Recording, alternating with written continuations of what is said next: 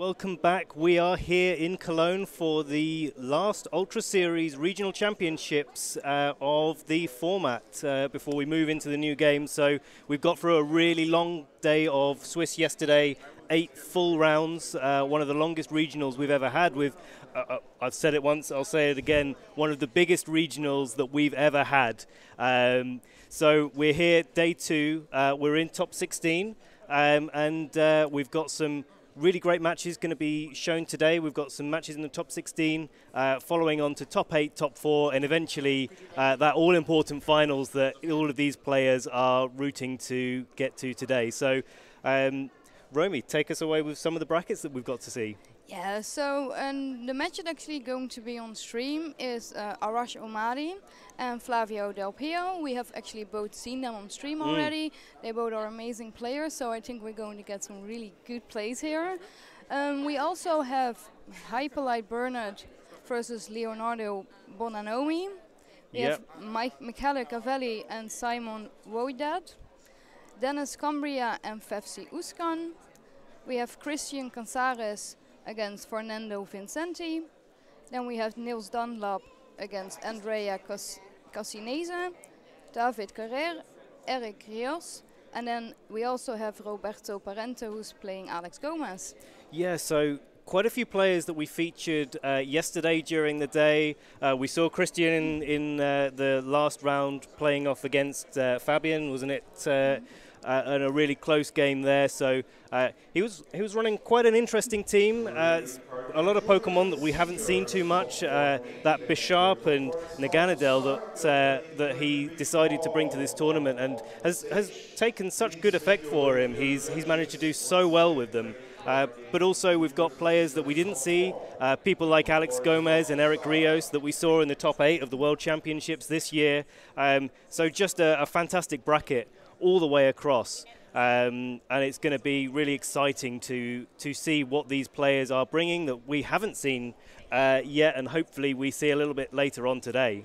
Yes, also we're seeing a lot of Italians again, just as like in earlier formats, they can be very dominant on these regional kind of levels. Yeah, completely. And I think we were having a look at it earlier, and I think there's an Italian in every stage of the bracket at the moment in top 16, so we could have a all-Italian top 8 here. Yeah, so the players that actually Arash we already saw had also a little bit of a more interesting team, because he was actually running the Dawnwings Necrozma, which we haven't really seen that much from in this format, but we've actually saw it twice on the stream.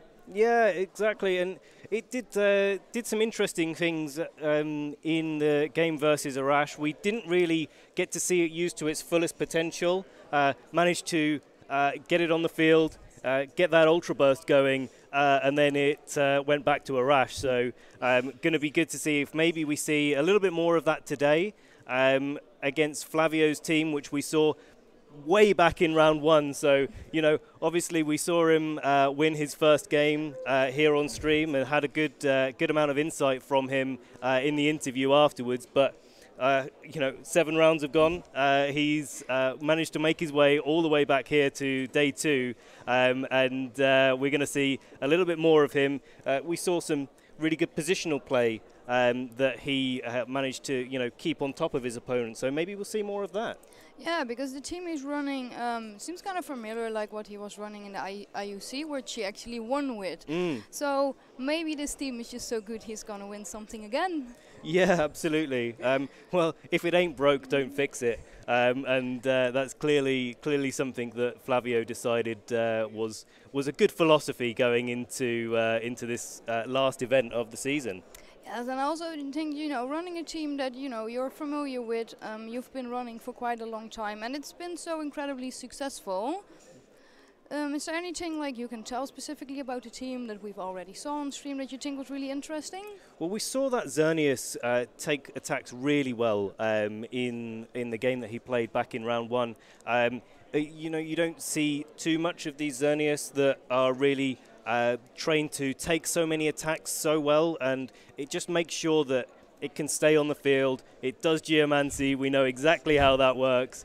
We've seen it so many times before, and actually, you know, the way that these players decide to train their Pokemon, train their Xerneas to maybe be a little bit bulkier, take those hits, maybe get that one more attack off. You know, is really great to see. So I think hopefully we'll see a little bit more of that, and something that Arash will need to find a way to play around. As we are showing now the bracket in top 16, so Romy, what you went through just a moment ago, we've got, as we said, so many Italians here.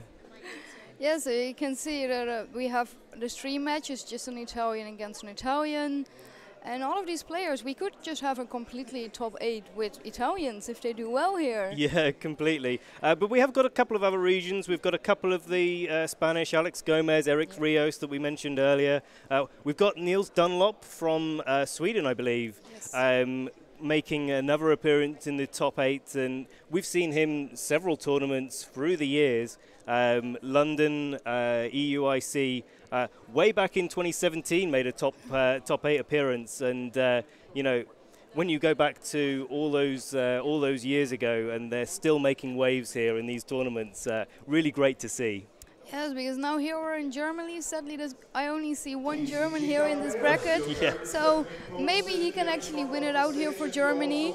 But is there anything? Oh, we're actually just going right into the game. Going right into the game, so here we go. We've got Flavio on your left and Arash on your right. They're going to be connecting up now, and we're going to go straight into team preview. Yeah, so these players have both shown that they can play very well. Both these players won their stream match yesterday. Mm-hmm. So here, just going into team preview on Flavio's side, we have Cernius, the Rayquaza, Amoonguss, Incineroar, the Nihilego, and the Tapu Fini. And on Arash's side, we have the Amoonguss, the Cernius, the Metagross, the Crobat, the Incineroar, and the Dawnwing Necrozma. Yeah, so, you know, a real restricted pairing matchup that we don't see too often. Xerneas Dawnwings from Arash's side of the field. Not quite sure how that usually pairs up against Xerneas and Rayquaza on Flavio's side of the field. Certainly going to be that Dawnwings Necrozma. If it decides to Ultra Burst, it's going to put a lot of pressure on both that Xerneas and that Rayquaza, usually outspeeding both of those Pokemon. And Light That Burns the Sky is something that, you know, you don't like to ignore too often. So, you know, we've got Flavio. He's got the ability to redirect. He's got the ability to fake out and make sure that Xerneas, with all that bulk that we were talking about earlier, you know, make sure that gets its Geomancy up, puts the pressure back on Arash's side of the field, and you know, both of these players are going to have to really think about how they work around the Pokemon that their opponent has. So lead-wise, what would you like to see? Well, I think we'll see a Xerneas. I think that's what we're going to see. But as to whether that Xerneas is going to be led with anything else, it's anyone's guess. These players know each other very well. They're from the same region. They'll know how each other play the game. So we might see something maybe a little bit different, maybe a little bit more exciting coming out in this game one, because, you know, not the first time these players have been against each other. No, yeah, that's what you have sometimes also difficult playing against friends just because you know them so well, you know their playstyle so well, but they also know it about you. And we do actually see on Flavio's side, see that Xerneas coming out together with Rayquaza, and Arash is leading that Crobat together with the Dawnwings Necrozma. Yeah, so 3 restricted Pokemon on the field. If there was ever a way to put offensive pressure on the field, Flavio's found it. He's picked his restricted Pokemon and brought them out straight away. So Arash leading with that Crobat. Good call from him. He's got something on the field that's really going to put pressure on that Xerneas, stop it from setting up potentially, maybe launching out a tailwind of its own, get some speed control on his side of the field for the next few turns, and make sure that his Dawnwings Necrozma can maybe dish out those big attacks. Light That Burns the Sky could come out very quickly here in this game. So Flavio's got to be a little bit aware of that. Maybe he decides to do a little bit of pivoting, change his position, maybe pressure that Crobat a little bit more so his Xerneas can start setting up. Yeah, because Krobo is also known to run something like Taunt, meaning that Flavio is not really that free to just go for a Geomancy. Unless, of course, he just thinks that Arash might go for something like Tailwind. Might be a perfect opportunity to set up, as we see Rayquaza going for its Mega. We're seeing the Delta Stream joining the field, and the new Taunt Wings Necrozma going for that Ultra Burst, increasing its speed stats by a lot, meaning it's probably now the fastest thing on the field. As the Crowbot just goes for Tailwind, making sure that Arash's team is going to be the fastest thing on the field here for a while, as Photon Geyser comes out from the Ultra Necrozma, doing just under half on that Xerneas, really showing how bulky that is. As the Mega Rayquaza goes for a big Dragon Ascent into that Crobat here. Ooh. Which is just hanging on there. Definitely not something that Flavio wanted to see. And the Xerneas going for a Geomancy here. Just Flavio taking the chance to set up while he still can. Yeah, brilliant play on both sides there. You've got Arash. We talked about how he was pressuring the Geomancy setup with Xerneas, but leading that pressure, leading that Rayquaza means that he's been able to put a lot of damage on that Crobat and put it into range of an extreme speed next turn.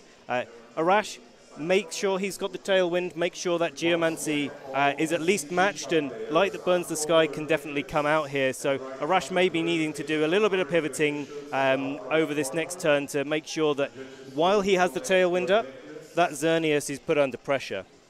Yeah, because a Geomancy Xerneas can, if it just goes for something like Dazzling Gleam, it can just wreck through an entire team really fast. Yeah, and Ultra Necrozma, it's not exactly going to like to take either a Dazzling Gleam or a Moonblast from the Xerneas. So we see Rayquaza, as we said, just go for that, straight for that extreme speed into the Crobat. Yeah, definitely a safe play, making sure that it's at such low HP, and we do see that Z move coming out, that Light That Burns the Sky.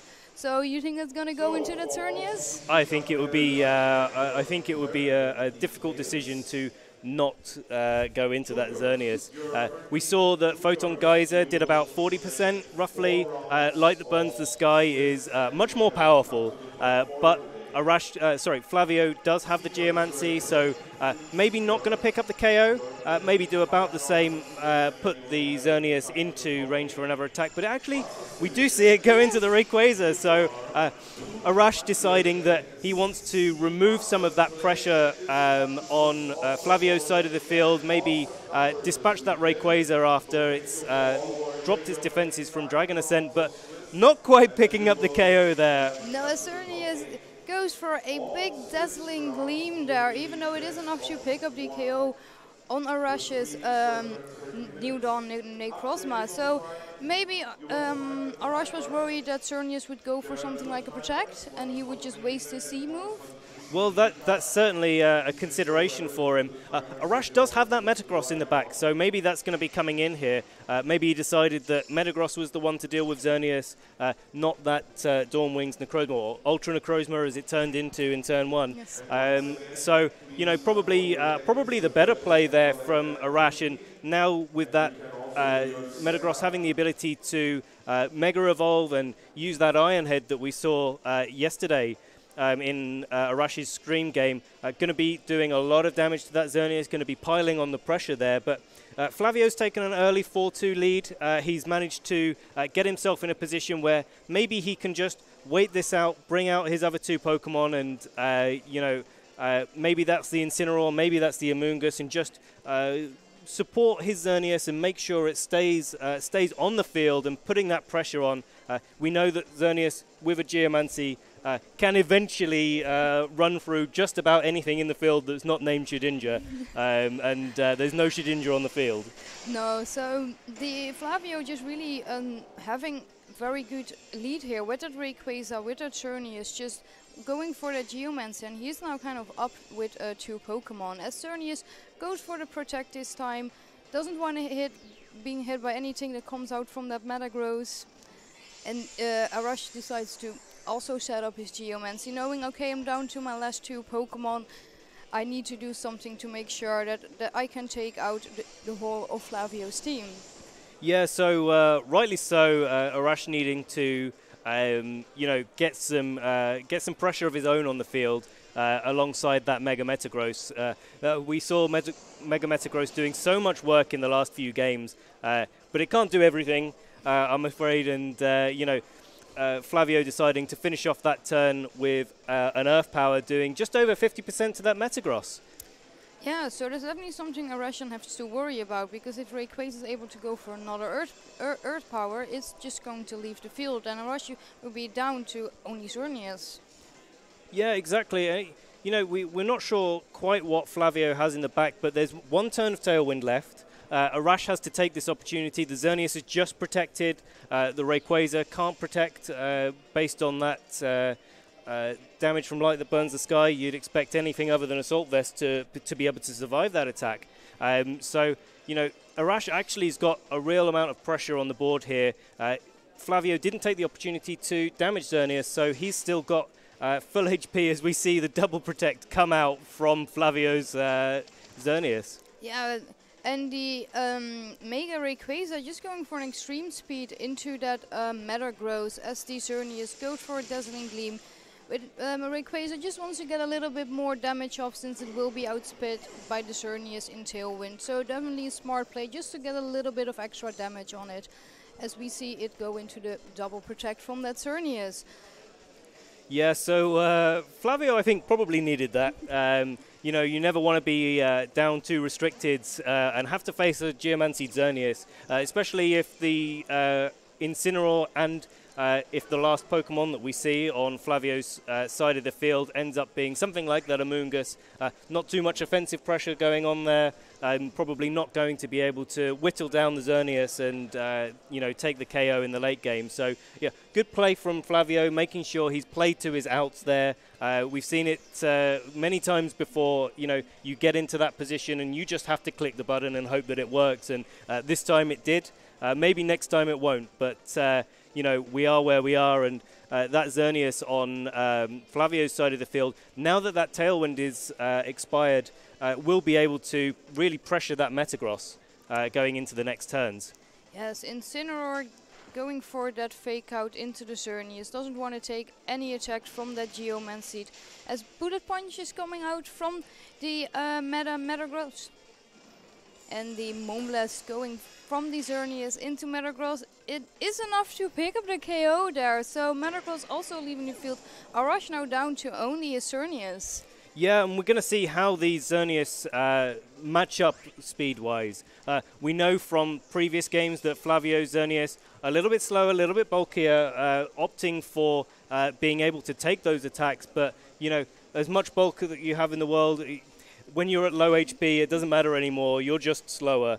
So maybe a good position here for Arash as he goes, looks like Flavio goes for the Moonblast anyway. Yeah, so Flavio is either maybe a speed high or he is actually faster than Arash's Xerneas. But Arash firing back with a Dazzling Gleam. Flavio's Xerneas is going to go down as the Incineroar goes for a U-turn, just making sure it can reposition himself. Yeah, so going to see what the last Pokemon on Flavio's side of the field here. A real insight into what Arash may be running on his own Xerneas, maybe opting for a similar kind of slow, bulky build. And actually, the Nihilego comes out. Yeah, and I think that's definitely a good matchup against that Xerneas. Yeah, so we were saying, if the Amoonguss is in the back, then probably not going to be the best matchup, not going to do some damage, but Nihilego no stranger to doing damage in against Xerneas with powerful Sludge Bomb. We did see it launch a Clear Smog into another Xerneas way back in round 1. So lots of options there for Flavio to just finish off this game, maybe deciding to go for a Clear Smog just in case. Drop the boost, make sure that Nihilego outspeeds the Xerneas. There's no risk of any critical hits or anything else happening. But we actually just see Arash forfeit that game. Yeah, Arash realizing that there just wasn't anything he could do against that Nihilego anymore. So now going into game 2, how do you think Arash can kind of adjust to this? Well, Flavio led with his restricteds. Right, so he put the pressure on right at the start, made sure that Crobat, which was one of Arash's main ways to deal with Xerneas, was really pressured right from the start of the game. The way that Flavio had trained his Xerneas, he was able to take that Photon Geyser, probably would have been able to take that light that burns the sky. So, you know, Arash has got to find a little bit more of a proactive approach to how he leads in this game, how he stops Flavio from setting up that Geomancy and putting on so much pressure. We saw Pado didn't actually bring the Amoonguss in that game, so maybe something that Arash wants to capitalize on. Could leave that Ultra Necrozma at home, maybe. Doesn't need it to deal with the Amoonguss. Even though it does a lot of damage and does a lot of work, maybe he could bring his own Amoonguss to make sure he could redirect all of those attacks away from his Xerneas and really capitalize on that going into this game. Yeah, so on Pado's side we do see a Tapu Fini maybe stopping Spores from coming out, but he didn't decide to bring it in game 1. So do you think he will just lead, for instance, again with Xerneas Rayquaza just because of the amount of pressure that it put on against Arash? I wouldn't be surprised to see Flavio mix things up slightly. I wouldn't be surprised if he brought that Nihilego in turn 1 this time just to put a bit of pressure on to the Crobat. He's got to find a way to keep that Crobat under control. So, you know, Flavio's going to have to lead something like that Nihilego, something like that Rayquaza, maybe even the Amoonguss on his own side of the field if he thinks that Arash isn't running that taunt on Crobat and just go straight for a Spore turn 1. But a little bit of a risky play, a little bit of a risky strategy. So let's see as we go into game 2 what these players decide to lead. Yeah, so you know, top 60 might not really be the place to play very risky, even though Flavio is 1 game up. You never know what's gonna happen, and maybe just going for a little bit of the safer plays is the best way to go if you want to continue going to top 8. But sometimes playing it a little bit more risky can also pay off. But Arash does decide to lead with the same thing, leading that Dawn Wings Necrozma and the Crobat. Flavio not changing it up as well, leading Xerneas and Rayquaza. Yeah, so we had a game in the stream yesterday where we had both players leading the same thing every single game, and maybe that's what we're going to be seeing here. But what happened in those games was very different things. All of these decisions that these players make from turn 1 onwards make such a difference to the how the game plays out and the end of the game and what those positions end up looking like. So, you know, maybe we see exactly the same turn 1, maybe we see something different, but all we can say is it's not going to look exactly the same as game 1, even though these leads are exactly the same. Yeah, so maybe Crobat opting to go for something like Taunt if it runs, like just to stop the Xerneas from setting up immediately turn 1. And maybe just hoping that he can get up Tailwind later. But Flavio also had felt like a really good way to deal with the Tailwind, and it didn't seem to really bother him that much. No, certainly not. He managed to take quite an early advantage and then just run that through to the end. As the Rayquaza is going for that Mega, bringing up the Delta Streams, which is gonna be there until it leaves the field. And this time, the Crobat not wanting the Xerneas to set up, going for a taunt. I think definitely a smart play, seeing as this might have been something he was just too worried about happening again. The Mega Rayquaza going for that Dragon Ascent, as we saw in game 1, not enough to pick up the KO, but it does do quite a lot of damage as Photon Geyser comes out again from that new Dawn Wings Necrozma, doing just a little bit less damage as we saw in game 1. Xerneas this time not going for that Geomancy. Flavio being really happy, also getting a crit with a Moonblast on the Dawn Wings and Necrozma. Yeah, so lots of interesting things happen here, and it's already a completely different game. You saw the players laughing there. I think it looked like Arash forgot to hit that Ultra Burst button. Didn't Ultra Burst, got that Photon Geyser off onto Flavio's Xerneas, but actually worked out really well because Flavio just going for a Moonblast this time. Taunt coming out, as you said, from the Crobat, stopping that Xerneas really setting up and running over Arash's team like it did, and put a lot of pressure on in game 1. So really good adjustments here coming into game 2, I think, from both players, just deciding to play it a little bit differently, a little bit more conservatively, but looks like Flavio on the front foot here. Yeah, so Arash wants to actually protect his Crobat, switch it out. We are going to see that Metagross switching in, and this time there is the Ultra Necrozma. So Arash this time maybe not forgetting to press that button as it just goes for a protect, wanting to make sure that it doesn't take any attack from either that Mega Rayquaza or that Xerneas. But Mega Rayquaza just goes for an extreme speed into that Crobat, as we saw in game 1. That was then enough to pick up the Crobat, but Arash deciding he just maybe needs it in the end game. So, and Metagross is not really going to take that much from an extreme speed, and the Xerneas went for Dazzling Gleam. Yeah, so a couple of little bits of setup here. So Arash taking out that Crobat, not going to sacrifice it this game so early on, bringing in that Metagross to resist both attacks that Rayquaza and Xerneas on Flavio's side of the field are going to be dishing out. He's put himself in a position, we know that Rayquaza isn't able to protect, so you know he's managed to Ultra Burst finally his Dawnwing's Necrozma, gonna threaten that light that burns the sky, potentially on that Rayquaza. We saw it do loads of damage in game 1, and probably bringing the Metagross in just to finish off with maybe something like an Iron Head, and put pressure on that particular slot on Flavio's side of the field. Yeah, so the Metagross now going for that Mega Evolution, getting that tough claws, does mean that if Flavio did decide to bring his Incineroar, he can intimidate it this time, as we see that light that burns the sky coming out. Yeah, so we'll see if he actually decided to bring it into that Rayquaza again. We saw last game, Flavio did decide to bring his Incineroar. Not an uncommon thing, I know, but really important when you look at Iron Head and Light That Burns the Sky. Incineroar can take those all day, every day. So, you know, a little bit of a risk. Flavio could reposition.